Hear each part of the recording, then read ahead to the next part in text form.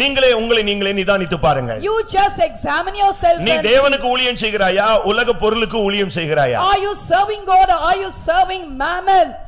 நீ யாரை பகைக்கிறாய் யாரை சிநேகிக்கிறாய்? Whom do you hate, whom do you love? யாரை பற்றிக்கொள்கிறாய் யாரை அசட்டை பண்ணுகிறாய்? Whom are you clinging on to, whom are you despising? உலகம் உன்னை பகைக்கிறதா உலகம் உன்னை நேசிக்கிறதா? Is the world hating you, is the world loving you? இயேசு சொன்னார் நான் உலகத்தான் அல்ல ஆனபடியால் உலகம் என்னை பகைக்கிறது.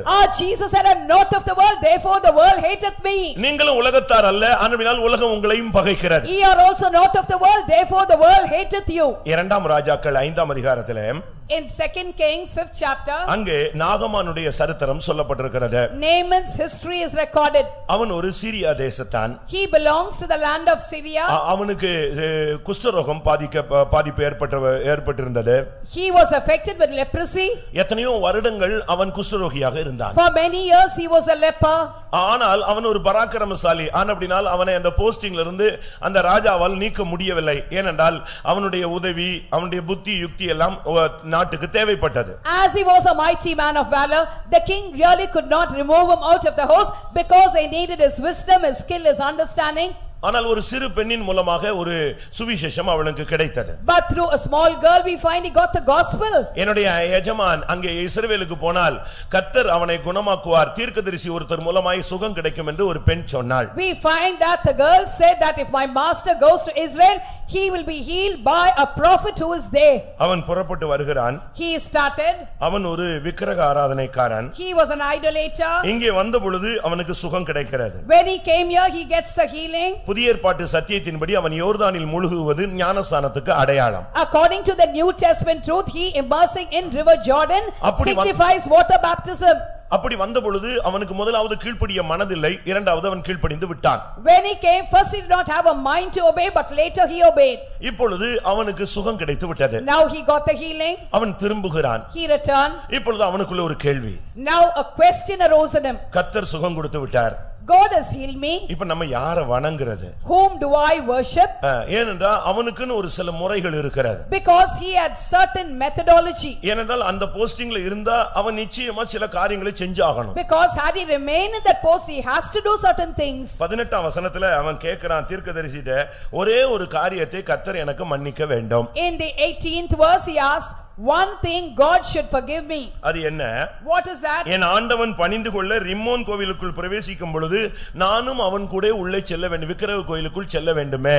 When my Lord enters into the Rimmon temple to worship I should also go with him. போகிறது மாத்திரமல்ல அங்கே நான் பணியவும் வேண்டும்.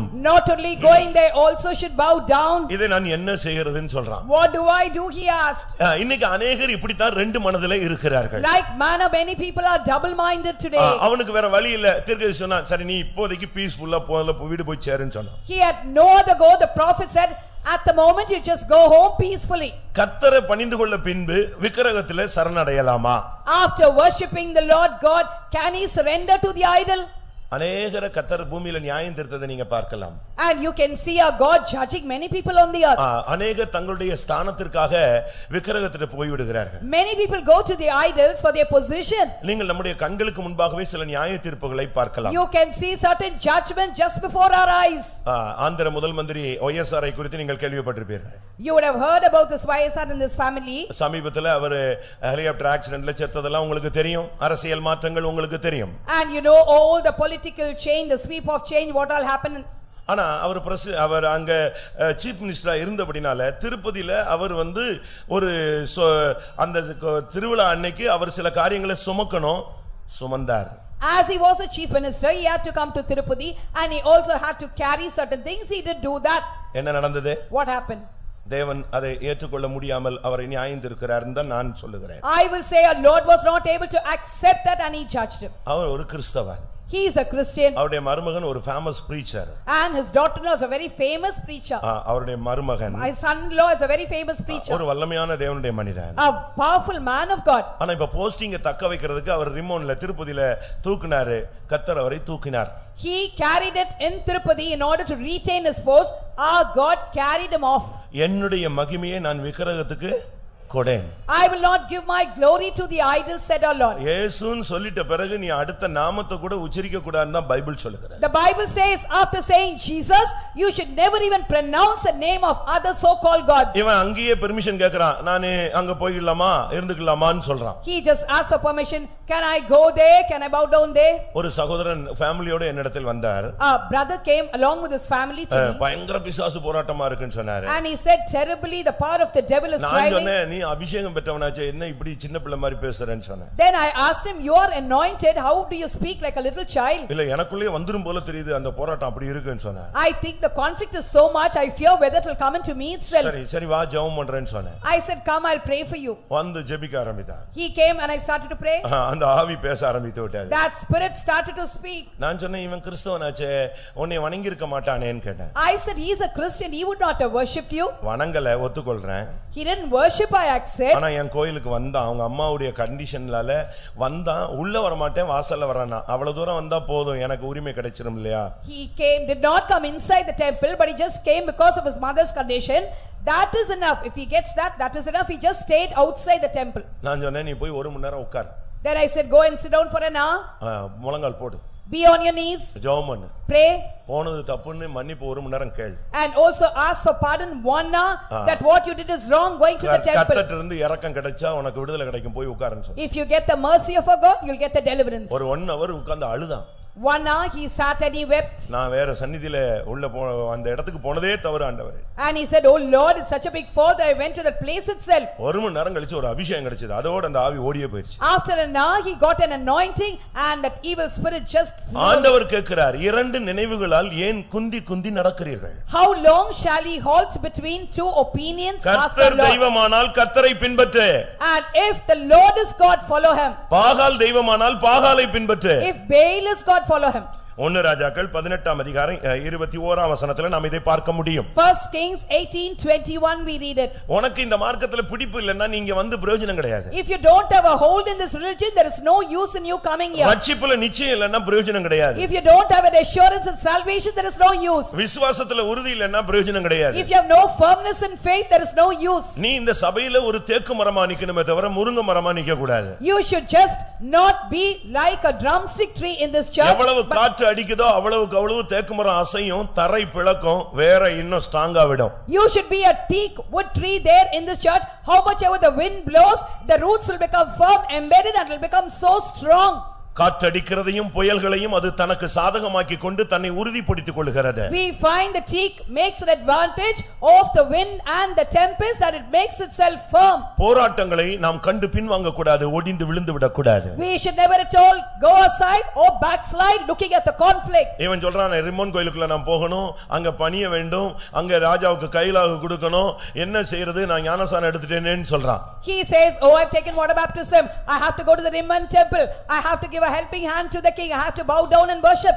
திருச்சியில ஒரு சகோதரன் ஊழியத்துல இருக்கிறார். Our brother is there in the ministry in Trichy. அவர் இந்த மார்க்கத்துல வந்த புதிதில In the beginning when he came to this religion, அவங்க அப்பா வந்து தன்னுடைய குலதெய்வத்திட்ட கொண்டு வந்து அந்த ஆவியை இவன்ட்ட ஏத்திரணும்னு முயற்சி எடுத்தார். his father took a lot of efforts to bring him before their family God and also make that spirit to infuse in him. அந்த கோயில் திருவிழாக்கு எல்லாரையும் ரெடி பண்ணி இவனை நான் கூட்டி வந்துடுறேன், எப்படியாவது இடுக்கலாம் அடிச்சு அவனுக்குள்ள இந்த ஆவியை ஏத்திரணும், இவன் தான் கடைசி வரைக்கும் நம்ம குடும்பத்துல அந்த தெய்வத்தை ஆராதிக்கிறவனா இருக்கணும்னு முயற்சி எடுத்தார். He made ready everybody there for that function and he said that I will bring him, make that spirit to infuse in him.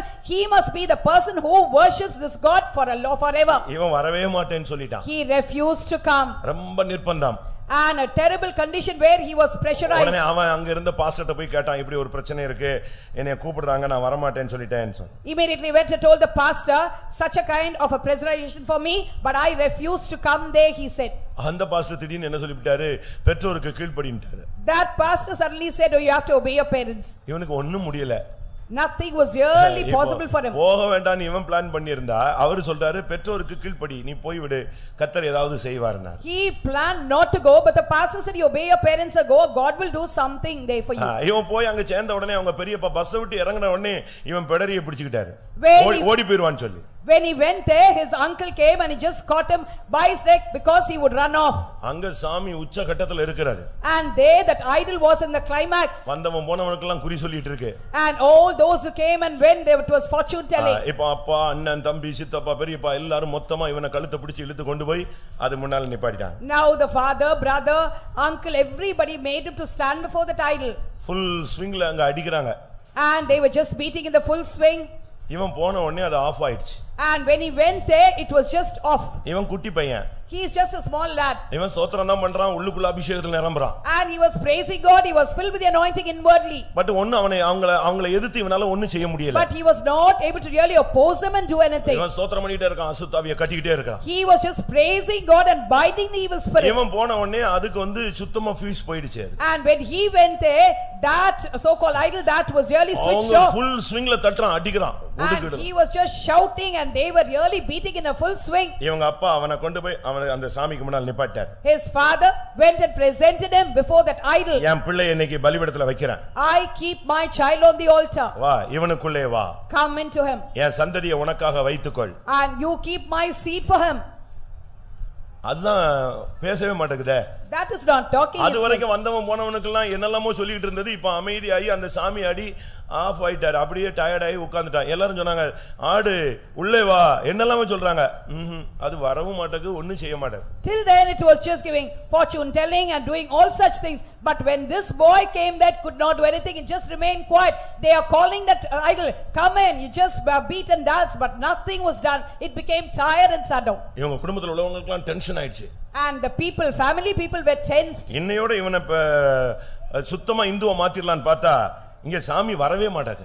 And we tried to convert him into a Hindu totally today, but this idol is not coming at all. ஒரு லிமிட்டுக்கு மேல இவங்க tension ஆகி நீ சாமி தானே வான்னு சொல்லி கூப்பிட்டாங்க. Then they were over tensed and they said, oh, you are a god, isn't it? Come out. வந்து அட்டெண்டன்ஸ் கொடுத்தது. Then it came and gave the attendance. முதல்ல இவனை இந்த இடத்தை விட்டு வெளியே போக சொல்லு. First ask him to go out of this place.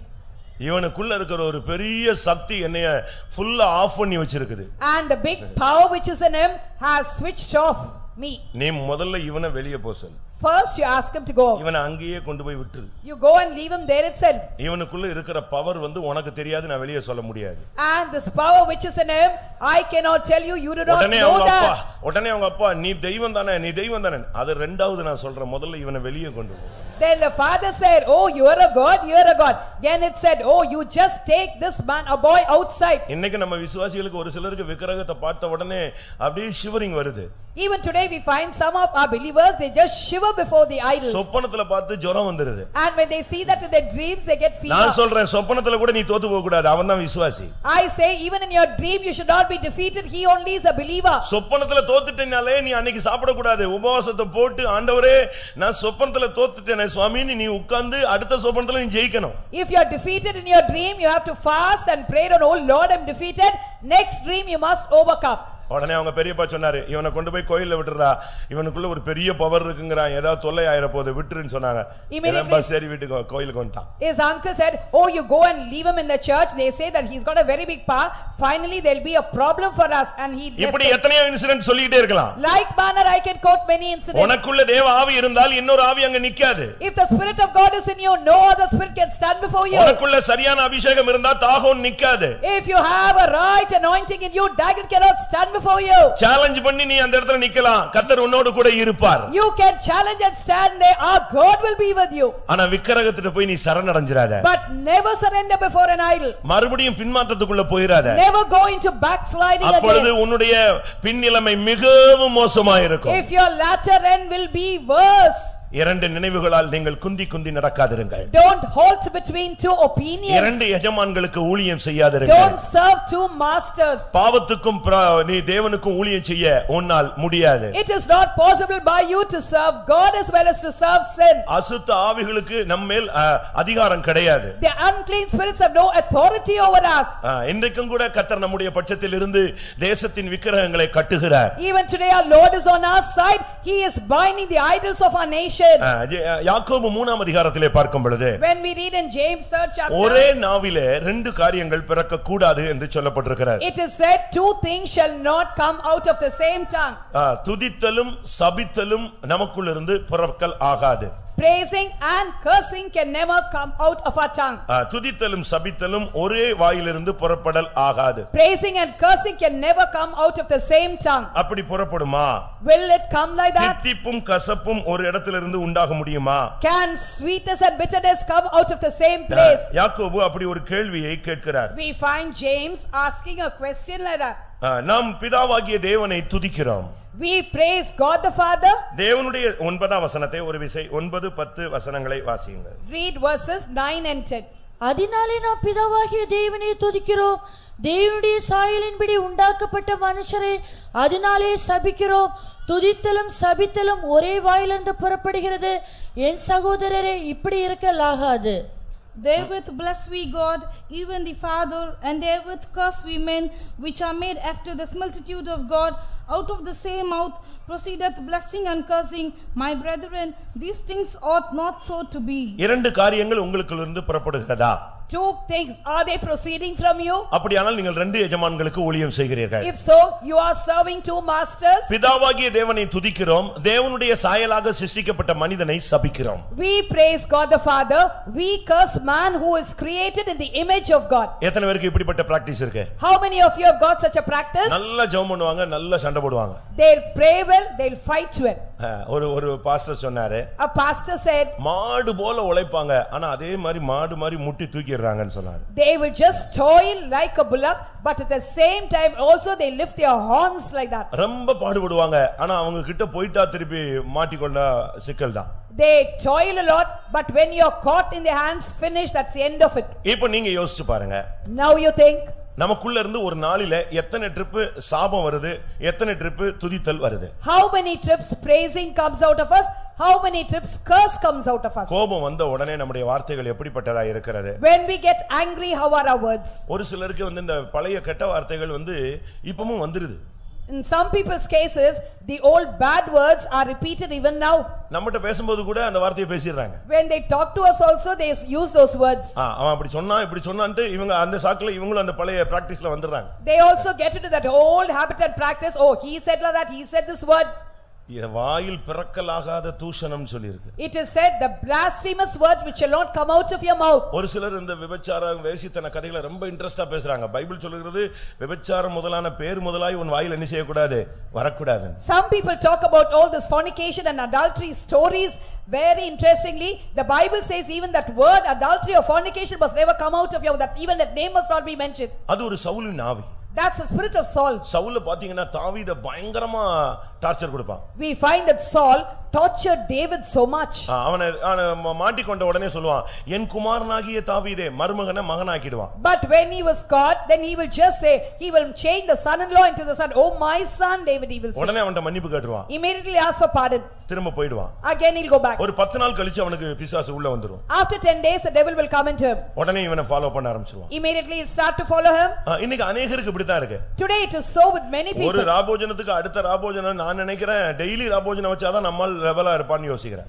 One communion and the other communion, between that I think our people will be set right if they have communion every day. நான் அடிக்கடி சொல்றது உண்டு, சுத்திரிப்பு கூட்டத்துல இயேசு வந்தாதான் நம்ம சபையில ஒரு 80% பரப்பான். Often I say when our Jesus comes during the sanctification meeting only 80% of our people will fly. ஏன்னா இடை நாட்கள்ல அவங்க ஃப்ரீ ஆயிடுறாங்க. Because they are free in the interim period. இதுதான் இன்னைக்கு अनेகருக்கு நடக்குது. This is what happens to many now. சீமையின் ஆவி என்ன? What's the spirit of Shimei?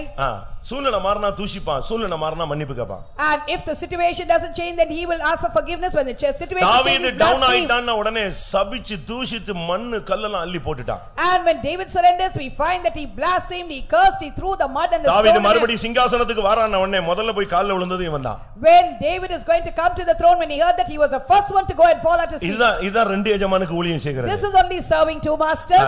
தேவைப்பட்டா சபிக்கிறது, தேவைப்பட்டா துதிக்கிறது, அப்படியே சமயத்துக்கு ஏத்த மாதிரி மாறிக்கொண்டே வர்ற வாழ்க்கை கிறிஸ்தவ வாழ்க்கை அல்ல. If they want to praise, they praise. If they want to curse, they curse. They just change according to the situation. That changing is not a Christian life.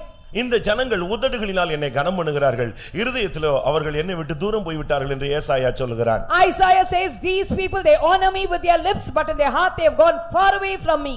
ஏசாயா 29ல நாம் பார்க்கும் பொழுது, when we read Isaiah 29 13ஆம் வசனத்தில பார்க்கும் பொழுது, verse 13, வாயினால் என்னோடு சேருகிறார்கள்.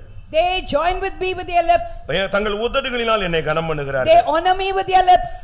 அவர்கள் இருதயமோ எனக்கு தூரமாய் விலகி இருக்கிறது. But their heart is far away from me. இப்படி ரெண்டு எஜமானுக்கு நீங்கள் ஊழியம் செய்யக்கூடாது. Like manner you should never serve two masters. துதித்துக்கிட்டே தான் இருக்கணும். You have to keep on praising only. தூதர்களுடைய வாழ்க்கையை நீங்கள் பாருங்கள். Look at the life of the angels. இன்னைக்கு நீங்க தூதர்களை போய் பாத்தீங்கன்னா சேராபீன்களை பாத்தீங்கன்னா அங்க அவங்க இடுகிற சத்தம் சேனைகளின் கர்த்தர் பரிசுத்தர் பரிசுத்தர் பரிசுத்தர் இந்த சத்தம் தான் தூதர்களுடைய சத்தம். Even today if you go and observe the angels, the seraphims, the voice what you hear from them is that they shout aloud, the Lord of hosts is holy, holy, holy. ஆனால் மோசேயினுடைய சரீரத்தை அடக்கம் பண்ண தேவதூதர்கள் வந்த பொழுது when the angels came to bury the body of Moses, அங்கே பயங்கர போராட்டம் சாத்தானுக்கும் அவர்களுக்கும் ஏற்பட்டது. we find there was a great contention between Satan and him. தூதர்களோ தேவனை துதிக்கிறவர்கள். The angels are the one who praise God. ஆனால் வேதம் என்ன சொல்லுகிறது? Therefore what does the word of God say? அவர்களை தூஷணமாய் குற்றப்படுத்த துணியவில்லை. Therefore they were not presumptuous in order to accuse them. யூதா 9ஆம் வசனத்திலே நாம் இதை பார்க்க முடியும். We can read this in Jude 9th verse. தூதர்கள் தேவனை துதிக்கிறவர்கள் அவர்கள் சாத்தானை கூட தூஷிக்க மாட்டாங்க. We find the angels are the one who praise God. They will not even blaspheme Satan. உன்னுடைய வாயில துதித்தல் வந்தால் நீ சபிக்கிறவனாய் மாறவே கூடாது. If there is praising in your mouth, you should never become a man who curses. நியாயாதிபதிகளின் புத்தகத்திலே in Judges ஒரு தாயினுடைய 1100 வெள்ளிக்காசு தொலைந்து போய் விட்டது. We find the mother's 1500 silver coins were lost. அவள் சேர்த்து வைத்திருந்த எல்லாமே காணாமல் போய் விட்டது. What all she had saved were lost. எவ்வளவு நிர்பந்தமான ஒரு நிலவரம். What a miserable state. அவளுக்கு என்ன பண்ணனே தெரியல. She did not know what to do. மொத்த பணமும் போயிருச்சு. She lost all her money. 1100 வெள்ளிக்காசு போய் விட்டது. She lost the 1100 silver coins. சாபிச்சு தள்ளிட்டா. She just cursed. பயங்கரமான சாபத்தை அள்ளி போட்டா. And she just heaped a lot of curses. பயங்கரமான சாபம். Terrible curses. சாபத்தை பையன் கேட்டுக்கிட்டே இருந்தான். The son was hearing the curses. அம்மா போட்ட சாபத்தை கேட்டு அவனுக்கு நடுக்கமே கடைசில அம்மாட்ட சொல்லிட்டான், நீ பயங்கரமா சாபம் போட்ட எடுத்தது நானு, இந்தா வச்சுக்கோ, இவன் சாபத்தும் வேண்டாம் உன் பணமும் வேண்டாம்ட்டான். He was really shivering when he heard the curses of the mother. He came to the mother and said, oh, I heard your terrible curses. I don't need your money. It is I who took your money. And he just returned it. அவன் சொல்றான், என் காதுகள் கேட்ட நீ சாபமிட்டாயே, நான் தான் எடுத்துட்டேன். ஐயோ இவ்வளவு சாபம் எனக்கு வந்தா இது இன்னொரு 1100 வெள்ளிக்காசு மாதிரி இருக்கும், வேண்டவே வேண்டாம், இந்த வச்சுக்கோன்னு சொல்லி கொடுத்துட்டான். My ears heard your terrible cursing. Oh, if I get all these curses on me, I don't want all this. It will be equal to another 1100 silver coins. And he returned it. இந்த அம்மா எப்படிப்பட்ட ஆள் தெரியுமா? Do you know what kind of a woman she was? நான் தான் திருடன்னு சொல்லி பணத்தை கொடுத்தவனே, என் மகனே நீ ஆசீர்வதிக்கப்படுவாய். When he said, I am the one who stole the money, she said, oh my son, you'll be blessed. உங்க நாக்க கொஞ்சம் செக் பண்ணி பாருங்க. You just check your tongue. கரெக்ட்டா இருக்காங்க? Is it correct? ஒரு சிலருக்கு நாவெல்லாம் மரத்து போய் ருசி எல்லாம் போயிருச்சு. Some people the tongue is really parched and they even lost the taste buds. நியாயாதிபதிகள் 17:2 வாசிச்சு பாருங்க. Read Judges 17:2. அவன் தன் தாயை நோக்கி, உன்னிடத்தில் இருந்த 1100 வெள்ளிக்காசு களவு போயிட்டு அதை குறித்து என் காதுகள் கேட்க நீ சாபமிட்டாயே, அந்த பணம் இதோ என்னிடத்தில் இருக்கிறது, அதை எடுத்தவன் நான் தான் என்றான். அதற்கு அவன் தாய், என் மகனே நீ கர்த்தரால் ஆசீர்வதிக்கப்படுவாய் என்றான். நரம்பில்லாத நாக்கு எவ்வளவு வேகமா மாறுது பாத்தீங்களா? Look at the tongue without the nerves, how fast it changes. அதே இத பக்கத்து வீட்டுக்காரன் எடுத்துட்டான்னா இந்த சாபம்லாம் கரெக்ட்டா பலிச்சிரும். And if the neighbor had taken that, all the curses will be fulfilled. இப்ப தாம் பையன் எடுத்துட்டான உடனே என் மகனே நீ ஆசீர்வதிக்கப்படுவாய். Because her son had taken, now my son thou shalt be blessed. உங்களுடைய நாக்கில இருந்து எப்படி வருது வார்த்தைகள்? And how are words coming out of your tongue? உன் நாவை யார் பிடிச்சிருக்கா? Who has got hold of your tongue? அக்னிமயமான நாவுகள் பிடிச்சிருக்கா இல்ல சனி பிடிச்சிருக்கான்னு பார்க்கணும். You have to find out whether that fiery tongue or is it of the cold one. யார் உன் நாக்க கண்ட்ரோல் பண்ணிட்டு இருக்கான்னு பார்க்கணும். You have to see who's controlling your tongue. அப்போஸ்தலர் 28ஆம் அதிகாரத்தில் பார்க்கும் பொழுது, when you see Acts 28, அங்கே பவுலுடைய கையிலே ஒரு விரியன் கவி கொண்டது. we find that a viper was caught in the hands of Paul. எல்லாரும் பார்த்துக்கிட்டே இருக்காங்க. And all of them were watching. ஒரு விரியன் பாம்பு பவுலுடைய கையில பிடிச்சு கடிச்சு தொங்கிட்டே இருக்கு. We find that a viper caught hold of Paul's hand and was hanging. உடனே எல்லாரும் சொன்னாங்க, immediately all of them said, இவன் சமுத்திரத்துக்கு தப்பி வந்துட்டான், ஆனா பழி இவனை விடல, இவன் கொலைபாதகன்னு சொன்னாங்க. He is a murderer because though he escaped the sea, vengeance did not suffer him to live. இந்த மனுஷன் கொலைபாதகன். We find that he is a murderer. This man is a murderer. அப்போஸ்தலர் 28:4 இந்த வார்த்தையை சொல்றாங்க. And he says this word in Acts 28:4. எல்லாரும் இப்படி அவனை கொலைபாதகன் அப்படி இப்படின்னு சொல்லிட்டு இருக்கும்போது இவன் அந்த வெறியனை ஒரு உதறிட்டான். And when everybody was accusing him as a murderer, he just shook off his hands, the viper went off. அது விழுந்து சாம்பலாய் போயிடுச்சு. It fell into the fire and became ashes. இவன் இப்ப நுரை தள்ளி கீழே விழுந்து கை கால் வெட்டி கொஞ்ச நேரத்துல ப்ளூ ஆயி செத்து போயிடுவான்னு நினைச்சாங்க. People expected him that he would turn blue, that he will just vomit, and also he will die. இவனுக்கு ஒண்ணுமே நடக்கல. But nothing happened to him. உடனே அந்த ஜனம் சொல்லுச்சு, இவன் எப்படி ஒண்ணுமே இவனுக்கு பாதிக்கலையே, ஒருவேளை இவன் தேவனாக கூட இருக்கலாம். Then the people said, oh, what is this? This man is not at all affected a little. Might be he's even a எந்த god. மனுஷனை கொலைபாதகன்னு சொன்னாங்களோ அதே மனிதர்கள் அதே மனுஷனை பார்த்து தேவன் என்று சொன்னார்கள். The man whom they called as a murderer, that same man was called as a god by the people. உங்களுக்குள்ள இந்த இரட்டைத்தன்மை இருக்கா? Do you have this double attitude, double நீங்க உங்க mindedness? இருதயத்துல எப்படி இருக்கீங்க, உங்க உதட்டுல எப்படி பேசுறீங்க? How, what is in your heart? How do you speak with your lips? ஒரு சிலர் பாத்தீங்கன்னா ஒரே நிமிஷத்துல சிரிப்பாங்க, ஒரே நிமிஷத்துல அப்படியே ஆஃப் ஆயிடுவாங்க. Some people, they just smile for a moment, then next moment it will be off. இப்படிலாம் நீங்க வாழக்கூடாது. You should not live like this. உங்களுடைய புன்முறுவலை எப்பொழுதும் காத்துக்கொள்ள வேண்டும். You have to preserve your smile always. இன்றைக்கு நம்மில் எத்தனை பேர் இந்த ரெண்டு எஜமானுக்கு ஊழியம் செய்கிறோம்? Today how many of us are serving two masters? அடுத்து நான் லோத்தை குறிப்பிட விரும்புகிறேன். Next I want to quote Lot. லோத்தினுடைய தன்மை வித்தியாசமானது. Lot's attitude was quite different. அது என்ன? What is it? அவனை வேதம் நீதிமான் என்று சித்தரிக்கிறது. The word of God describes him as a just man. நீதிமானாகிய லோத்தை அவர் ரட்சித்திருக்க. He has saved Lot the just man, righteous man. பேதுருவிலே அவனை குறித்து சொல்லும் பொழுது, When he says about him in Peter, இரண்டாம் பேதுரு 2ஆம் அதிகாரம் 7-8 வசனங்களை பார்க்கும் பொழுது, 2 Peter 2nd chapter verses 7 and 8. அங்கே என்ன சொல்லப்பட்டிருக்கிறது? What is said about him? அக்கிரமக்காரருக்குள் வாசமாய் இருக்கையில் அவருடைய காமவிகார நடக்கையை வருத்தப்பட்டு நாள்தோறும் அதை கண்டு கேட்டு தன் நீதியுள்ள இருதயத்திலே வாதிக்கப்பட்ட லோத்து. And delivered just Lot, vexed with the filthy conversation of the wicked.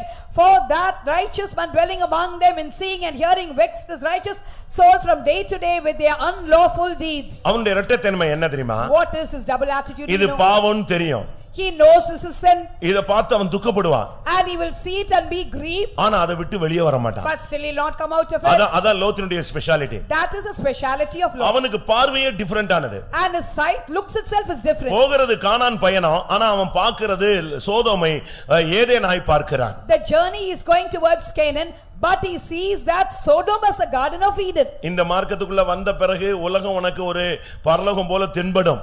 After coming into this religion, this world will appear like as the heaven for you. ஆனா ஆவிக்குரியவனுக்கு இந்த உலகம் ஒரு வனாந்தரமாய் தென்படும். But for the spiritual man, this world will appear as a wilderness. இந்த மார்க்கத்துல உங்களுடைய பார்வை எப்படி இருக்கிறது? How are your looks in this religion? உங்களை தேவன் இதிலிருந்து வெளியே கொண்டு வர விரும்புகிறார். Our Lord desires to bring you out of it. ஏற்கனவே ஒரு தரம் அந்த லோத்து பிடிபட்டு போய் விட்டான். Already Lot was delivered and he went. ஆபிரகாமின் மூலமாய் கர்த்தர் அவனை வெளியே கொண்டு வந்தார். Through Abraham our Lord brought him out. அவங்க பாவின்னு சொல்லுவான், ஆனா அவங்க கூட தான் இருப்பான். He will say they are sinners, but he will remain with them. கண்டும் கேட்டும் நீதியுள்ள இருதயத்திலே வாதிக்கப்பட்டான், ஆனால் வெளியே வர மாட்டான். திரும்பவும் அங்க தான் போவான். Seeing, hearing, he was also tortured in his heart, but still he did not come out. He went back. பாவம் எது பரிசுத்தம் எது என்று உனக்கு தெரியும். You know what is sin, what is holiness. நன்மை எது தீமை என்று கர்த்தர் உனக்கு சொல்லி Our கொடுத்திருக்கிறார். Lord has taught you what is good, what is evil. உனக்குள்ள இருக்கிற ஆவியானவர் நிதானிக்கக்கூடிய சக்தியை உனக்கு தந்திருக்கிறார். The Spirit of God who is in you has given you the power of discernment. தவறு என்று தேவனுடைய சன்னிதானத்தில் நீ அறிக்கை இடுகிறாய். You also confess it's wrong in the presence of God. மறுபடியும் அதிலே போய் நீ விழுந்து விடுகிறாய். Once again you go and fall into that. கழுவப்பட்ட பன்றி மறுபடியும் சேற்றில் விழுந்தது போல, Just like the wash so goes into the mire. நாய் தன் கக்கிரதை மறுபடியும் தின்றது போல, Just like the dog that also got back his vomit again. இந்த லோத்து மறுபடி அந்த சோதோமுக்குள்ளேயே போய் விழுந்தான். This Lot went again and again into Sodom and fell there. இன்றைக்கு எத்தனை பேர் இப்படி போகிறீர்கள்? Today how many of you are going like this? உனக்கு பாவம் பரிசுத்தம் என்னன்னு உனக்கு தெரியாதா? Don't you know what is sin, what is holiness? நீ பேசுற வார்த்தை தப்புன்னு தெரியாதா? Don't you know the words which you speak are wrong? நீ செய்கிறது பாவம்னு உனக்கு தெரியாதா? Don't you know the thing which you do is sin? இன்னும் ஆவிக்குரிய வாழ்க்கையிலே நீ குழந்தையாக இருக்கிறாயா? Still are you a babe in your spiritual life? ஏன் உனக்கு வெளியே வர முடியல? Why you are not able to come out of it? உனக்குள் லோத்து சோதோம் இருக்கிறது. There is Lot Sodom in you. ஒரு பாஸ்டர் அருமையாக சொன்னார். A pastor beautifully said, எகிப்திலிருந்து விடுதலையாக்கப்பட்ட ஜனங்கள் அவர்கள் கானானுக்குள்ளே போக 40 வருடம் பிடித்ததின் ரகசியம் என்ன? What is the secret behind That is 40 years for the people of God to go to Canaan leaving Egypt. அவர்கள் எகிப்தை விட்டார்கள் ஆனால் இருதயத்திலே எகிப்தை அவர்கள் விடவில்லை. They left the land of Egypt but they did not leave Egypt in their heart. அங்க சாப்பிட்டது ஞாபகத்துக்கு வருது. And what they ate they remember. அங்க இருந்த நன்மைகள் அவர்கள் ஞாபகத்துக்கு வருது. All the goodness they were reminded of. எகிப்து எப்பொழுது உனக்குள் இருக்கிறதோ அதுவரைக்கும் நீ கானானுக்கு போக முடியாது. நீ வனாந்தரத்துல பயணப்பட்டு கொண்டே தான் இருக்க வேண்டும். As long as Egypt is in you, you will only be journeying in the wilderness. You can't go to Canaan. உனக்குள்ள வாதிப்பு உண்டாகிறதே. There is a torture in you, vexation. தப்பு என்கிற உணர்வு உண்டாகிறதே. There is a realization it's wrong. திருப்பியும் மறுபடி அங்கேயே போகிறாய். One again and again you are going there only. Abraham விடுவியாக்கினான், கடைசில தூதன் வந்து விடுதலையாக்குகிறான். And Abraham tried to deliver him. We find finally the angels came and delivered him. ஆனாலும் அவனால் ஒரு மீட்பை பெற்றுக்கொள்ள முடியவில்லை. But still he was unable to get a redemption. இரண்டு எஜமானுக்கு நீ ஊழியம் செய்யாதே.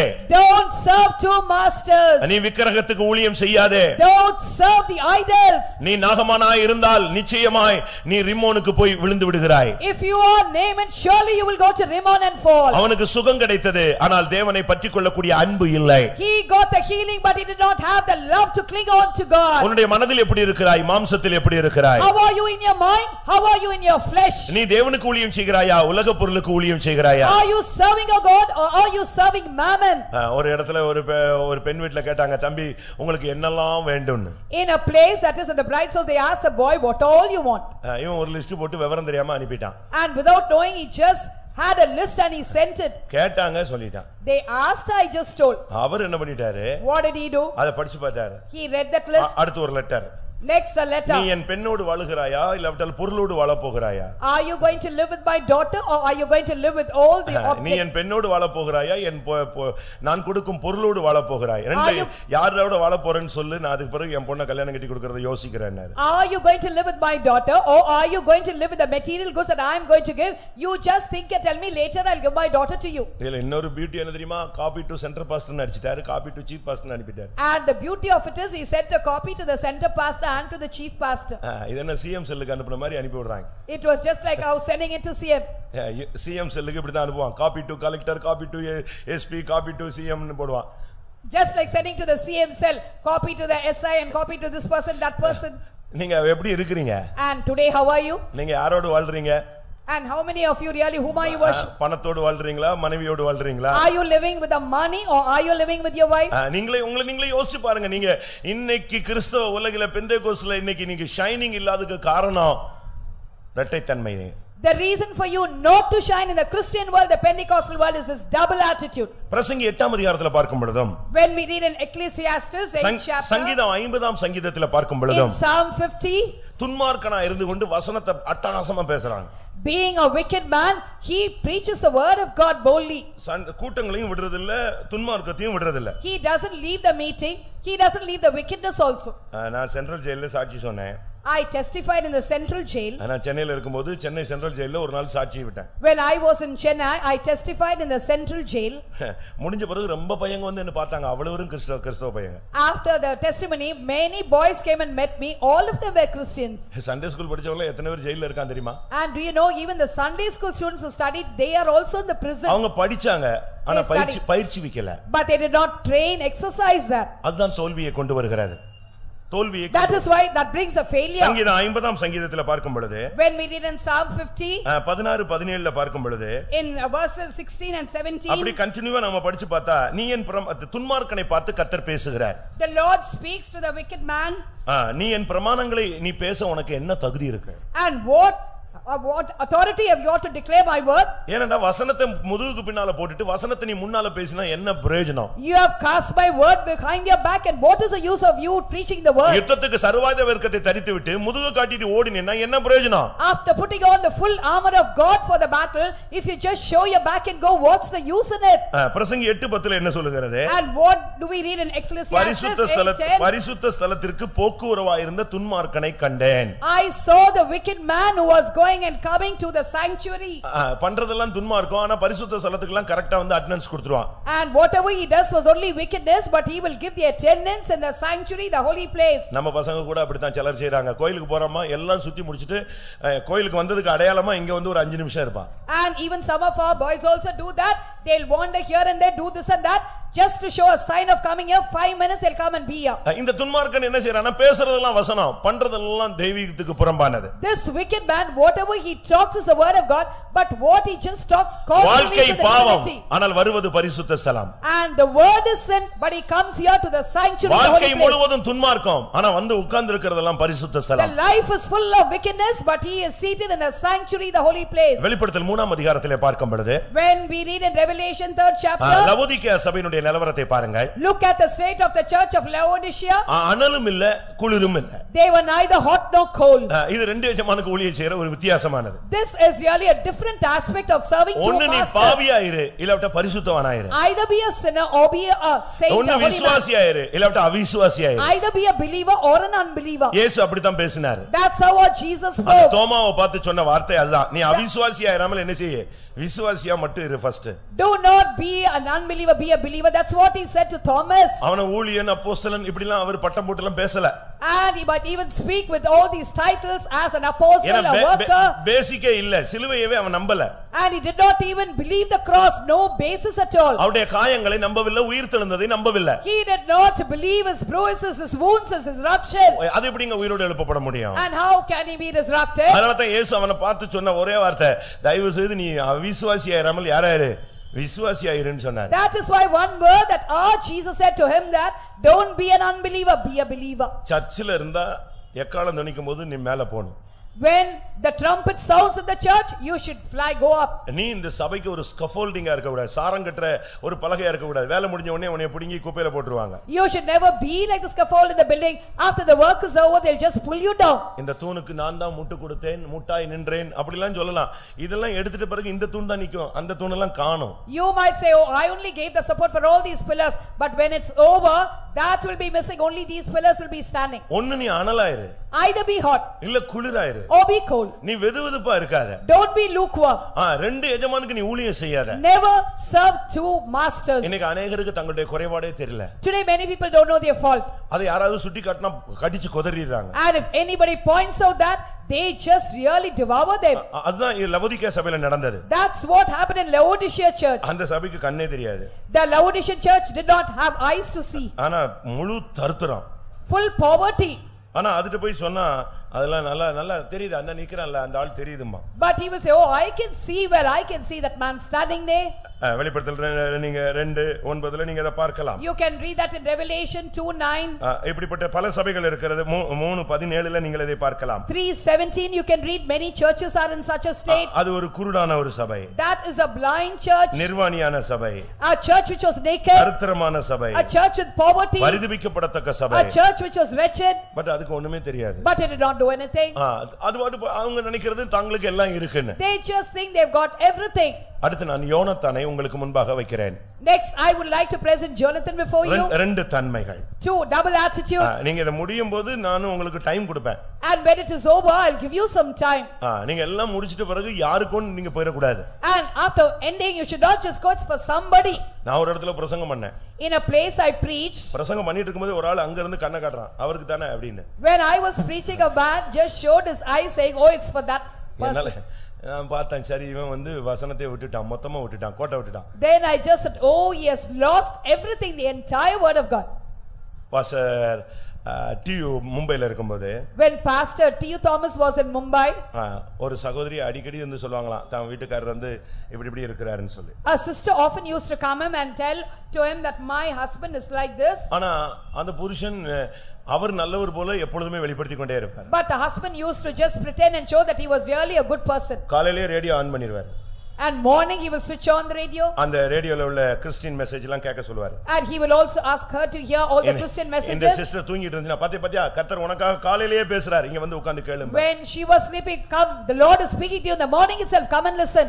ஒவ்வொரு பிரசங்கத்திலையும் அவருக்கு மனைவியை தாக்குற மாதிரி பாயிண்ட் வந்துச்சுன்னா முடிஞ்ச உடனே பாரு நான் ஜெபிச்சிட்டே வந்தேன் கர்த்தர் உனக்காக இன்னைக்கு பேசியிருக்கார் இனிமேல் அது ஒழுங்காயிருன்னு சொன்னார். In every message at the end of it if there's any point that is attacking her he will say see I prayed for you the Lord spoke to you at least hereafter set right your life. சரி இவரை எப்படியாவது சரிப்படுத்தணும்னு pastor due ஒரு 15 வசனத்தை எடுத்துட்டு கிளம்பினார். Pastor TU took about 15 verses in order to set right this man.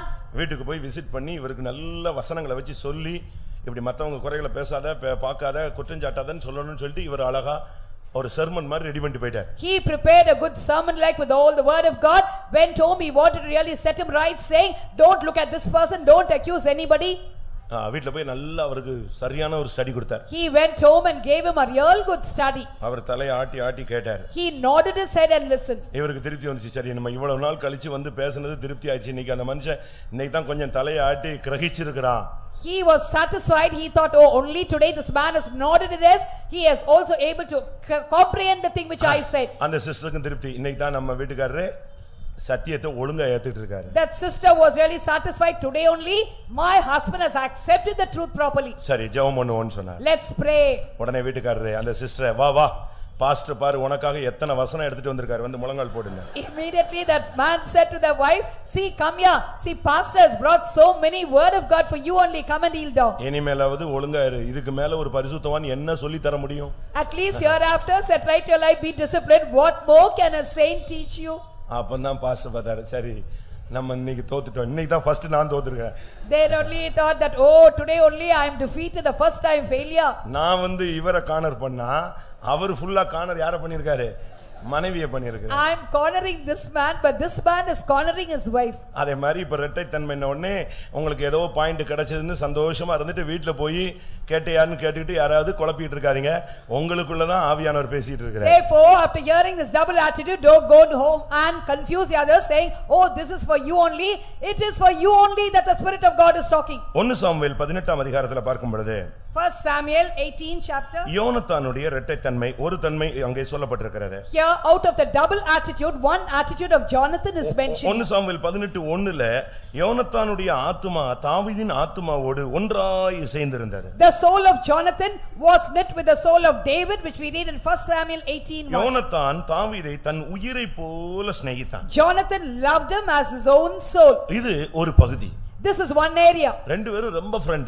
Both of them very close friends. யோனத்தான் வந்து ராஜகுமாரன் தாவீது வந்து ஒரு ஆடு மேய்க்கிறவன். Jonathan was the son of a king but this David was the one who grazed the sheep. அவனை அரண்மனைக்கு கர்த்தர் கொண்டு வந்துட்டார். But a Lord really brought him here. யோனத்தான் தன்னுடைய ராஜகுமார அந்த Dress எல்லாம் கூட கலத்தி அவங்க கையில கொடுத்துருவான். Jonathan even he used to give his garments of a prince and hand it over to this David. 4ஆம் வசனத்துல நீங்க அத பார்க்கலாம். You can read that in verse 4. தான் போட்டுக் கொண்டிருந்த சால்வை தன்னுடைய வஸ்திரம் தன்னுடைய பட்டயம் தன்னுடைய வில்லு தன்னுடைய கச்சை எல்லாமே தாவீது கொடுத்துறான். அவ்வளவு க்ளோஸ் ஃப்ரெண்ட் ரெண்டு பேரும். Jonathan was such a close friend of David that he stripped himself of the robe and also the garments, the sword, his bow and his girdle and gave it to David. ஆனால் சவுல் தாவீதுக்கு விரோதமாக எழும்பின இந்த விஷயத்துல யோனத்தான் சவுலை விட்டு வெளியே வர முடியவில்லை. But when Saul rose against David, Jonathan was not able to come out of Saul. அவனுக்கு சவுலை விட முடியல. He was not able to give up Saul. அப்பாவையும் விட முடியல தாவீதையும் விட முடியல. He was not able to give up either his father or David. அவனுடைய அடுத்த தன்மையை நான் உங்களுக்கு சொல்கிறேன். I want to share with you his next attitude. 2ஆம் சாமுவேல் 1ஆம் அதிகாரம் 23ஆம் வசனம். 2 Samuel 1:23. உயிரோடு இருக்கையில் சவுலும் யோனத்தானும் பிரியமும் இன்பமுமாய் இருந்தார்கள் மரணத்திலும் அவர்கள் பிரிந்து போனது இல்லை. Saul and Jonathan were lovely and pleasant in their lives and even in their death they were not divided. எவ்வளவு நிர்பந்தமான நிலவரம்னு யோசிச்சு பாருங்க. Just think what a wretched miserable ஒரு state. பகுதியில தாவீதை மிகவும் நேசிக்கிறான் இன்னொரு பகுதியில சவுலை அதிகமாக நேசிக்கிறான். One area he loves David a lot, in another area he loves Saul a lot. நீங்க யாரை நேசிக்கிறீங்க? Whom do you love? ஒரு தராசை நிப்பாட்டிட்டு நீ யாரை நேசிக்கிற தேவனையா மனிதனையா மனைவியா புருஷனையா பிள்ளைகளையா பணத்தையா தொழிலையா மதிப்பையா மரியாதையா நிறுத்து பார். Just think, whom do you love? Do you love God? Do you love your wife? Do you love your children? Do you really love the world, the money, your respect, your dignity, your position, your job? 1 Samuel 23ல பார்க்கும் பொழுது 1 Samuel 23 17ஆம் வசனத்துல பார்க்கும் பொழுது 1 Samuel 23:7 சவுலின் கைக்கு நீ பிடிபட மாட்டாய். You will not be caught in the hands of நீ Saul. தாவீதை பார்த்து சொல்றான், யோனத்தான் நீ ராஜாவாய் இருப்பாய். So Jonathan looked at David and said, you will be the king. நான் உனக்கு அடுத்த ஸ்தானத்துல இரண்டாவதாய் வந்து அமருவேன். I will also be seated as next to you in the second ஒரு place. அருமையான ஒரு எதிர்பார்ப்பு And a wonderful expectation. பயங்கரமா உடன்படிக்கை. அடுத்த வசனத்துல ரெண்டு பேரும் ரொம்ப உடன்படிக்கை பண்ணிட்டாங்க. Next verse you find a very good covenant between the two. ரெண்டு பேரும் கட்டி பிடிச்சு அழுது முத்தம் செய்றாங்க. Both of them embraced each other, kissed and wept. எல்லாம் முடிந்த உடனே தாவீது காட்டில் இருந்து விட்டான், யோனத்தான் பட்டணத்துக்கு தன் வீட்டுக்கு போய் விட்டான். After everything was over, David stayed in the woods, but Jonathan went ஒவ்வொரு back to the ராபோஜனத்திலும் city. நீ முத்தம் கொடுத்து நீ பண்ணுகிற உடன்படிக்கை என்ன?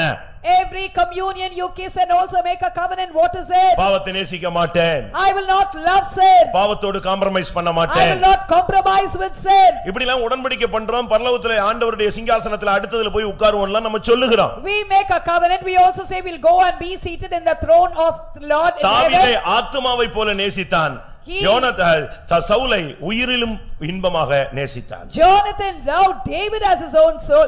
He loved Saul so much, so pleasant and lovely. என்ன நடந்துச்சு? What happened? என்ன நடந்தது? What happened? கடைசில மரணத்துல சவுலோடு போய் செத்து விட்டான். Finally he joined with Saul in his death and அந்த செகண்ட் அந்த இரண்டாவது ஸ்தானத்துக்கு அவனால் வர முடியல. he was not able to come to the second position. உனக்குள்ள இரட்டை தன்மை இருக்க கூடாது. There should not be a double attitude in you. நீ விசுவாசினா கடைசி வரைக்கும் விசுவாசியா இரு. If you are a believer, remain a believer till the end. தீர்க்கதரிசினா கடைசி வரைக்கும் தீர்க்கதரிசியா இரு. If you are a prophet, remain a prophet till the end. நீ இடையில விட்டு விட கூடாது. You should not leave it in between. தேவனுடைய பிள்ளைகள் இந்த விஷயத்துல ரொம்ப கவனமாக இருக்கணும். The children of God must be very careful in this. நீ சவுலை நேசிக்கிறாயா தாவீதை நேசிக்கிறாயா? Do you love Saul or do you love David? தேவனை நேசிக்கிறாயா மனிதனை Do நேசிக்கிறாயா? you love God or do you love man? கடைசியாக Finally யூதாஸ் Judas, இயேசுவோடு கூடயே இருக்கிறான். he was alone with our Jesus. அழைப்பு கிடைத்தது. He got the invitation. வீட்டை விட்டான், He left his home. ஊரை விட்டான், He left his place. சொந்தங்களை விட்டான், He left his relatives. எல்லாத்தையும் விட்டாச்சு. He left everything. இயேசு போதும். Jesus is enough. அவனுடைய வாழ்க்கையில இனிமே அவனுடைய லட்சியமே இயேசுவே தான் அவனுடைய லட்சியம். Henceforth his goal in life was only Jesus. அப்படிதான் அவன் தன்னை அர்ப்பணித்திருந்தான். That's how he surrendered himself. மத்தவங்களை குடித்து விட்டு அவனுக்கு அறிவு இருந்தது. He had a knowledge about the other things. மற்றவர்களை விட உண்மை இருந்தது. And he also knew about the truth. மற்றவர்களை விட பொறுப்பானவனாய் இருந்தான். And he was more responsible than the others. கர்த்தர் அவனை நம்பினார். Our Lord trusted him. ஆனா நாட்கள் போனபோது But when days rolled by, அடுத்த தன்மையை வெளிப்படுத்த ஆரம்பித்து விட்டான். he started to reveal his next attitude. இயேசுவை போல மாற வேண்டியவன் பிசாசாய் மாறினான். The man who should have become like Jesus, he became like a அப்போஸ்தலனாய் devil. மாற வேண்டியவன் திருடனாய் மாறிவிட்டான். The man who should have become an apostle became a thief. எப்படி இருக்குன்னு யோசிச்சு பாருங்க. Just imagine how will it be. முத்தம் கொடுத்து இயேசுவோடு இணைய வேண்டியவன் முத்தம் கொடுத்து காட்டி கொடுத்தான். The one who kissed Jesus and should have joined with them, he kissed Jesus and he betrayed him. நம்முடைய நிலவரத்துல ரெண்டு தன்மைகள் போராடிக்கொண்டே இருக்கிறது. Two kinds of attitude are struggling in our life. இன்றைக்கு இந்த காலை வேளையில நம்முடைய நிலவரம் என்ன? Today what is our state this morning? நமக்குள்ள எத்தனை பேருக்குள்ள இந்த இரட்டை தன்மை இருக்கிறது? In how many of us this double attitude is there? உதவிக்காரர்கள் இரு நாக்கு உள்ளவர்களாய் இருக்க கூடாது. You should never at all be a double tongued person. உதவிக்காரர்கள் இரு நாக்கு உள்ளவர்களாய் இருக்க The கூடாது. helper should never be double tongued people. ரெண்டு நாக்கு இருந்தா அது பாம்பின் நாக்கு தான். If you have double tongue, it is a snake or எல்லாரும் serpent. சில நிமிடங்கள் கண்களை மூடுவோம். Let's all close our eyes for some moments. நீ ஒன்னு கர்த்தருக்காக நில்லு, இல்லன்னா இந்த மார்க்கத்தை விட வேண்டியது நல்லது. One, you stand for a God. Otherwise it is good if you leave this religion. இது ஒரு நல்ல ஒரு time. This is a very good time. உங்களில் अनेகர் இந்த தன்மையில் இருப்பதால் இந்த வார்த்தை இன்றைக்கு இந்த சபைக்கு வந்திருக்கிறது. Many of you have this double attitude. That is why this word came to this church today. உங்களை குற்றம் சாட்டல்ல. It's not to accuse you. நீங்கள் அதிலிருந்து வெளியே வரும்படியாக தேவ ஆலோசனை உங்களோடு போராடுகிறது. The counsel of God is striving with you in order to make you to come out of it. நீ மனதில் எப்படி இருக்கிறாய்? And how are you in your mind? செயலில் எப்படி இருக்கிறாய்? How are you in your deeds? நீ உலகத்துக்கா தேவனுக்கா யாருக்கு ஊழியம் செய்கிறாய்? Are you serving the world or are you serving God? கர்த்தரை பின்பற்றுகிறாயா விக்கிரகத்தை பின்பற்றுகிறாயா? Are you following your God or are you following the idols? உன்னுடைய நினைவுகள் எப்படி இருக்கிறது? How are your thoughts? நீ துதிக்கிறாயா சபிக்கிறாயா? Are you praising or are you cursing? உன்னுடைய உதட்டின் நிலவரம் என்ன? இருதயத்தின் நிலவரம் என்ன? What is the state of your lips? What is the state of your heart? எல்லாரும் பைபிளை மூடி கொஞ்ச நேரம் முழங்கால்ல நிக்கலாம். All of you close your Bibles, be on your knees. டைரியில மூடிருங்க. சப்ஜெக்ட் க்ளோஸ் ஆயிடுச்சு. Close your diary, the subject is over. கர்த்தருடைய ஆவி தான் இனிமேல் ஆளுகை செய்ய வேண்டும். Now the spirit of God only must reign. யாரையும் பார்க்காதீங்க. Don't look at anybody. ஒரு 5 நிமிஷம் முடிந்தா முழங்கால் போட்டு கர்த்தாவே நான் தான் சுவாமி இந்த நபர் If possible, be on your knees for 5 minutes. Say, oh my God, I am that person. வசனம் பேசுகிறேன் ஆனா துன்மார்க்கம் என்னை விட்டு போகலையே. I speak the word of God, but wickedness has not gone out of பரிசுத்த me. ஸ்தலத்துக்கு வருகிறேன், துன்மார்க்கம் என்னை விட்டு போகலையே. I come to the sanctuary, but the wickedness has not gone from me. நான் துதித்தேன், அதே நேரத்தில் மற்றவர்களை சபித்தும் இருக்கிறேன். I praise, but at the same time I curse the others. பின்மாற்றத்தையும் நான் நேசிக்கிறேன், கர்த்தருக்காக நிக்கிறவர்களையும் நான் நேசிக்கிறேன். I love backsliding. I also love the people who stand for our God. கொஞ்ச நேரம் கண்களை மூடுவோம். For some time, let's close our eyes. முடிந்தால் முழங்கால் போடுங்க. If possible, be on your knees. ஒன்னு தெரியுமா? Do you know one thing? இந்த இரட்டை தன்மைதான் உன் சுகத்தை தடுக்கிறது. This double-minded attitude is spoiling your health. இந்த இரட்டை தன்மைதான் நீ செய்கிற காரியங்களை வாய்க்க விடாமல் தடுக்கிறது. This double-minded attitude is preventing you to become prosperous. இந்த இரட்டை தன்மைதான் உன்னுடைய ஆசீர்வாதத்தை தடுக்க வாய்ப்பை கொடுத்து விடுகிறது. And this double-minded attitude gives a chance to hinder your blessings. இந்த இரட்டை தன்மைதான் செய்வினைகள் மந்திரியங்கள் உனக்குள்ளே போராட அனுமதி கிடைத்து விடுகிறது. This double-minded attitude, it only allows the conflict of witchcraft and sorcery in you. இந்த இரட்டைத்தன்மை இருக்கிறனால தான் பிசாசு உன் வீட்டிலே புகுந்து போராடுகிறான். Only because you have this double-minded attitude, the devil enters your home and is இந்த இரட்டைத்தன்மை இருக்கிறனால தான் பிசாசு உன் ஊழியத்திலே கூட ஒரு அசைவை, உன் நம்பிக்கையிலே அழைப்பிலே கூட ஒரு அசைவை உண்டு பண்ணி விடுகிறான். Only because you have this double-minded attitude, the devil is making you to shake in your ministry and also causes a doubt in your calling. ஒரு 10 நிமிஷம் முழங்கால்ல முடிய போடலாம். 10 minutes, let's be on our knees. முடிந்தா கண்ணை திறக்காதீங்க. And please don't open your eyes. நான் இங்கே ஒரு தராசை காண்கிறேன். I see a scale, a balance. ஒரு பெரிய தராசு. A big balance.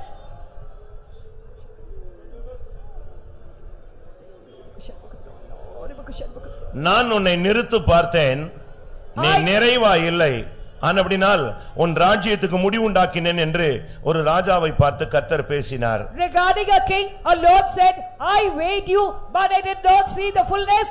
Therefore I put an end to your kingdom. என்னையும் உன்னையும் கர்த்தர் நிறுத்து பார்த்தால் நமக்குள்ள இரட்டைத்தன்மையில் எது அதிகமாக செயல்படுகிறது? If our God weighs you and me, which is functioning more, the double-minded attitude?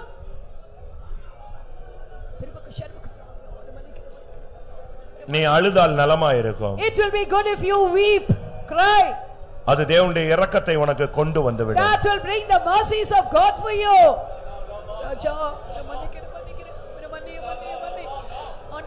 மனிதனை ஏமாற்றலாம், தேவனை ஏமாற்ற முடியாது. You can cheat man, but you can never cheat our God. திருப்பி அவர் உன்னை ஏமாத்தினார்னா நீ இருக்க மாட்டாய். If he will cheat you, you can never be.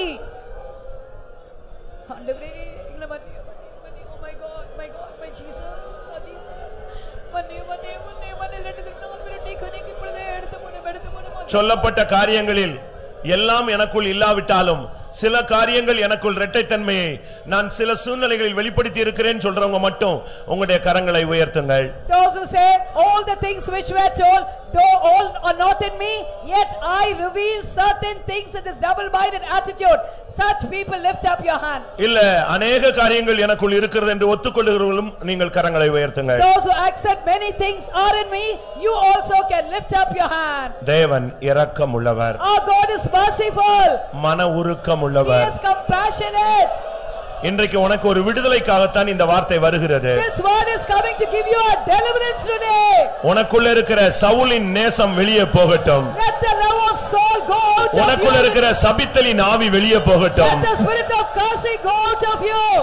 உனக்குள்ள குளிர் தன்மை வெளியே போகட்டும். Let the cold state go out of you. உனக்குள்ள இருக்கிற துன்மார்க்கம் வெளியே போகட்டும். Let your wickedness go out of you. உனக்குள்ள இருக்கிற யூதாஸின் தன்மை வெளியே போகட்டும். The attitude of Judas in you, let it go out. நீ மனதில் அல்ல மாம்சத்தில் கர்த்தருக்காக நிற்கிறவனாய் மாற வேண்டும். You have to be a man standing not in the mind but நீ உலக பொருளுக்கு அல்ல தேவனுக்கு ஊழியம் செய்ய வேண்டும். You have to serve God and not the world. நான் திரும்பவும் சொல்லுகிறேன். I repeat. உங்களுடைய ஆசீர்வாதத்தை தடுப்பது இந்த ஆவிதான். It is the spirit that hinders your blessing. உன் சுகத்தை தடுப்பது இந்த ஆவிதான். It is the spirit that hinders your health. உன் வளர்ச்சியை தடுப்பது இந்த ஆவிதான். It is the spirit that hinders your growth. நீ இரட்டைத்தன்மையை மாற்றி தேவனுடைய பாதத்திலே வந்து விழு.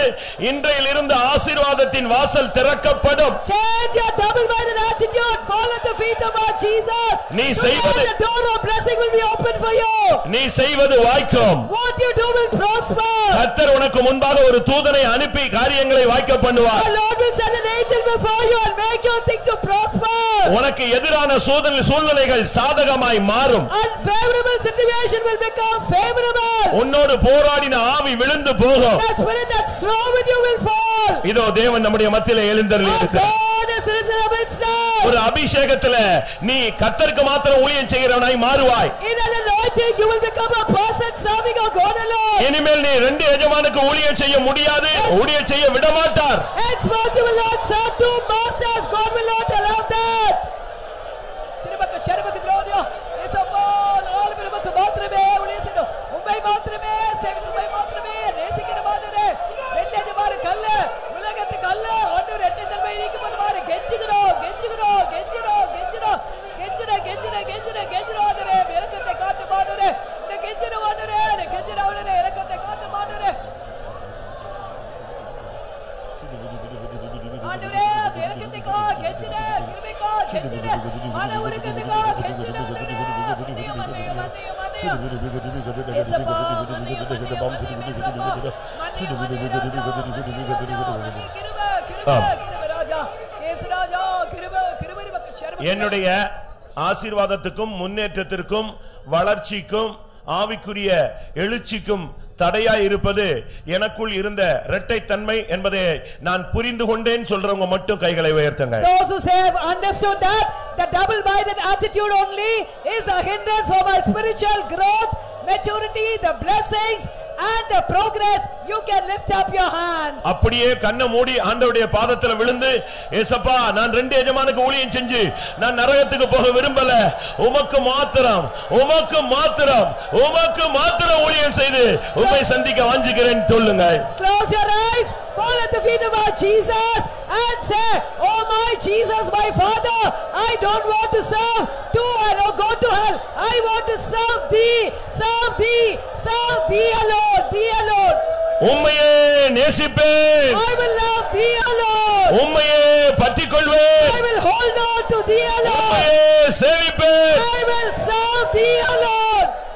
திருமக்க ஷர்பகதிரோனியோ திருமக்க ஷர்பகதிரோனியோ கிரோனி கிருபலமக்க ஷர்பகதிரோனியோ I will serve thee alone, my God, my Jesus. We will serve thee alone, my Jesus, our Jesus. Amen, Lord. Amen, Lord. கிருபலமக்க ஷர்பகதிரோனியோ நீ தீர்மானம் எடுத்து ஆவியானவருக்கு இடம் கொடுக்க ஆரம்பித்த உடனேயே உன்னோடு போராடின வல்லமை விலக ஆரம்பிக்கிறது. When you take a decision and surrender, immediately the power that's wrong with you will flee away. Hallelujah. Hallelujah. Hallelujah. கர்த்தர் உன்னோடு தான் பேசிக் கொண்டிருக்கிறார். The Lord is speaking to you. நீ அந்நியன் அல்ல. You are not a stranger. நீ அழைக்கப்பட்டவன். You are called. நீ தெரிந்து கொள்ளப்பட்டவன். You are chosen. நீ முத்திரிக்கப்பட்டவன். You are sealed. கர்த்தர் உன்னை விட மாட்டார். The Lord will not leave you. உன்னோடு அவர் இடைப்பட்டு கொண்டிருக்கிறார். And the Lord has come for you only. திருமக்க ஷர்பக திருமக்க ஆண்டவரே நான் தெரிந்து கொள்ளப்பட அழைக்கப்பட்ட புத்திரனே ஆண்டவரே அன்பரே நீ உண்மையுள்ளவரே இயேசுப்பா இயேசுப்பா இயேசுப்பா இயேசுப்பா இயேசுப்பா மிரகம் மிரகம் மிரகம் கிருபை காட்ட மன்னியும் மன்னியும் மன்னியும் மன்னியும் ஆண்டவரே இயேசுப்பா விடுதலை விடுதலை விடுதலை இன்னைக்கு ஜெயம் ஜெயம் ஜெயம் ஆண்டவரே ஆண்டவரே முற்றிலும் மாற்றும் உம்மையே நேசிப்பேன் நேசிப்போம் உம்மையே சேவிப்போம் திருமக்க ஷர்பக திருமக்க உம்மையே பற்றிக்கொள்வேன் சுடாபாலா கரபாகத்ரா My Jesus, சுடாபா Haryana my Jesus, my Jesus. திருமக்க ஷர்பக திருமக்க ஆமா வருட கணக்காய் இந்த ரெண்டு எஜமானுடைய ஊழியம் என் வாழ்க்கையில அதிகமாய் ஆக்கிரமித்ததை நான் உணர்கிறேன். I feel for years together serving two masters has been really prevailing in me. இப்பொழுது கேட்ட பொழுது தவறு என்பதை உணர்ந்து விட்டேன். Now when I heard, I realized it is fault. நான் அதை எப்படி விடுவது? How do I give it up? நான் எப்படி தேவனுக்கு மட்டும் ஊழியம் செய்வதை பயிற்சி வைப்பது? How can I train myself, exercise to serve my God alone? நீ பயப்படாதே. Don't be afraid. கர்த்தர் அதுக்கு ஒரு கிருபையின் ஆவியை இப்ப தருவார். Our Lord will give the spirit of grace for you now. ஒரு தேவனுடைய வல்லமை இப்பொழுது அளவில்லாமல் இறங்கும். Now the power of God will come without measure.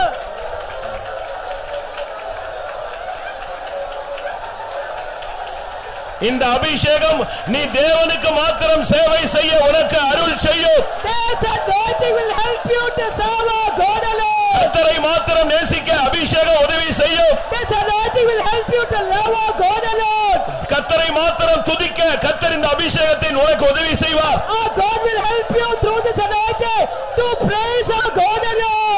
இயேசு ஒருவனே எஜமான். Jesus alone is the master.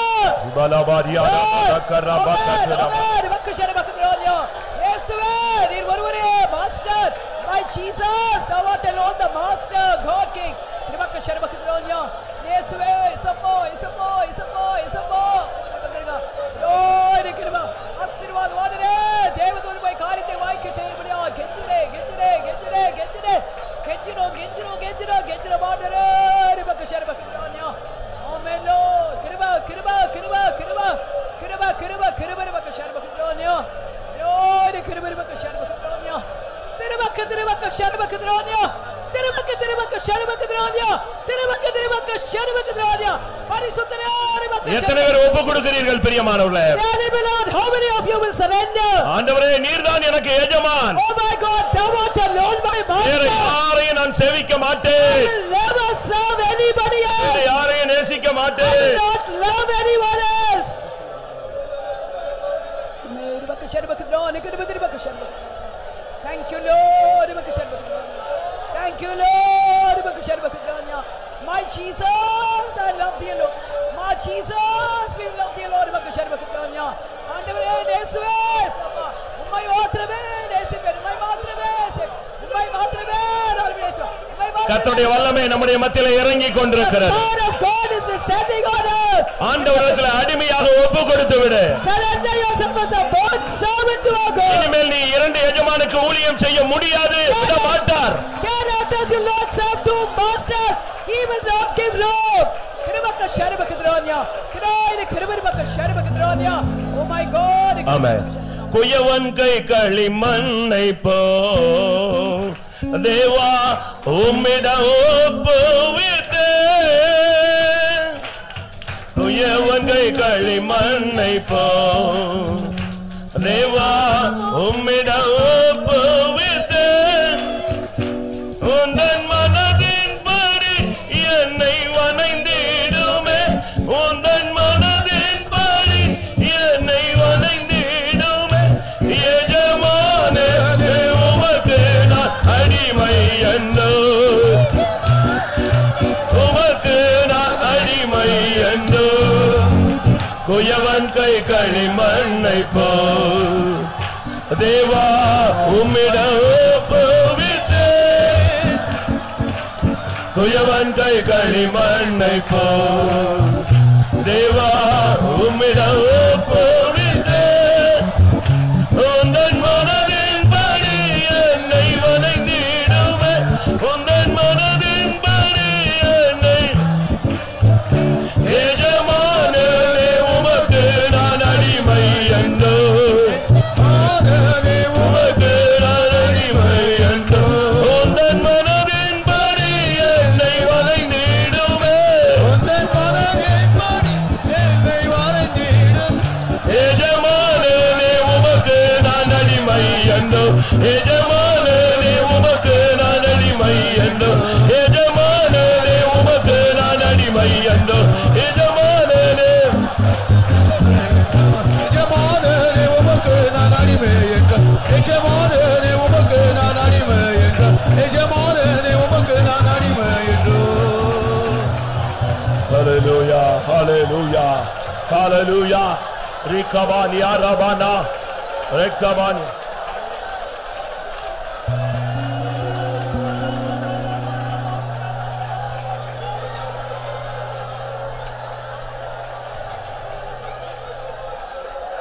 Hallelujah.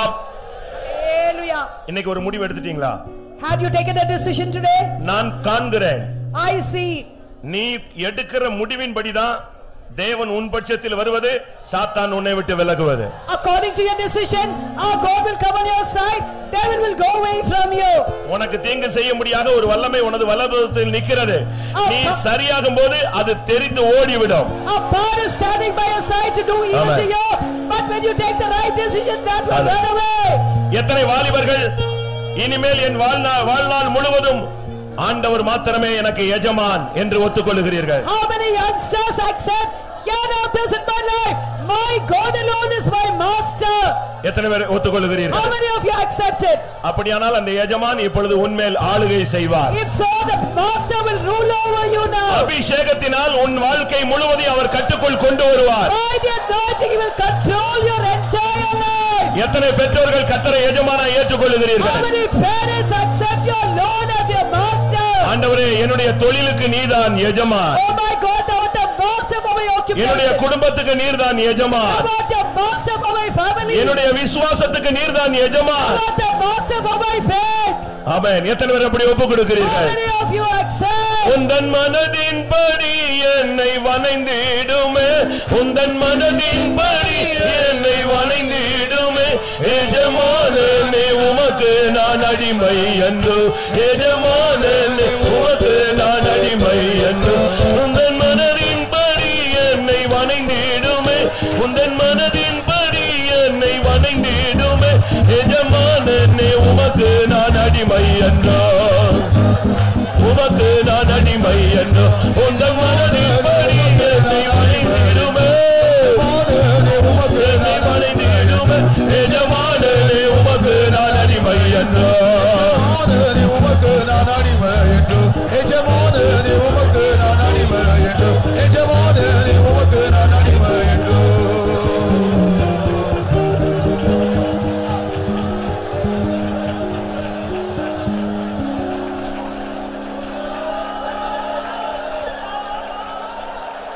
Hallelujah. Hallelujah. நான் ஆவியில உணர்கிறேன், பிசாசின் பிடி தளர்ந்து கொண்டு வந்து கொண்டிருக்கிறது. I feel in my spirit that the hold of the devil is just becoming weaker. உன் பிள்ளைகள் மேல இருக்கிற அவனுடைய ஆளுகை தளர்ந்து கொண்டிருக்கிறது. His reign over your children is becoming weak and faint. உன் தொழில்ல இருக்கிறதான அவனுடைய பிடி தளர்ந்து கொண்டு His வருகிறது. hold in your job is weakening. உன் சரீரத்துல இருக்கிற அவனுடைய கட்டுகள் அவிழ்ந்து கொண்டிருக்கிறது. His bonds in your body are loosened. எஜமான் அவராக மாறிக்கொண்டு வருகிறார். And our God is becoming your master. Amen, amen, amen. Yajamanane. Amen. Thou art only our master, my God, our Jesus, my Jesus. Is a boy. Amen. Be amen. Amen. Be amen. My God, Tiribakku Sharibakku Tiribakku Tiribakku Sharibakku Tiribakku. எனக்கு ஒரு ஆசை. I've got a desire. இந்த கூட்டம் முடிந்து போகும்போது After the meeting is over, உன் எஜமான் இயேசுவா இருந்து வெளியே போக வேண்டும். your master is going to be our Jesus and you are going to go. அவர் உன் எஜமான் சொன்னா உன்னுடைய ஆளினால் அவர்தான். If he is your master, right from his spirit, everything he is only. அதுக்கு பின்பு உனக்கு தோல்வியே கிடையாது. Then there is no failure at all. ஆனால் நீ உண்மையாக இருக்க வேண்டும். But you have to be faithful. எத்தனை பேர் கர்த்தரை மாத்திரம் நேசிப்பேன் சொல்றீங்க? How many of you say love my Jesus கர்த்தரை alone? மாத்திரம் சேவிப்பேன் எத்தனை பேர் I will சொல்றீங்க? save only my Jesus. சரோனின் Rojave பள்ளத்தாக்கின் லீலியே உம் அன்பு எத்தனையோ ஆச்சரியம். சரோனின் ரோஜாவே பள்ளத்தாக்கின் லீலியே உம் அன்பு எத்தனை ஆச்சரியம். உம்மை மாத்திரம் நான் நேசித்திடுவேன், அன்பே உம்மையே நான் சேவித்திடுவேன். உம்மை மாத்திரம் நான் நேசித்திடுவேன், அன்பு உம்மையே நான் சேவித்திடுவேன். சரோனின் ரோஜாவே பள்ளத்தாக்கில் லீலியே உம் அன்பு எத்தனையோ ஆச்சரியம். சரோனின் ரோஜாவே பள்ளத்தாக்கில் லீலியே உம் அன்பு எத்தனையோ ஆச்சரியம். உம்மை மாத்திரம் நான் நேசித்திடுவேன், அன்பு உம்மையே நான் சேவித்திடுவேன்.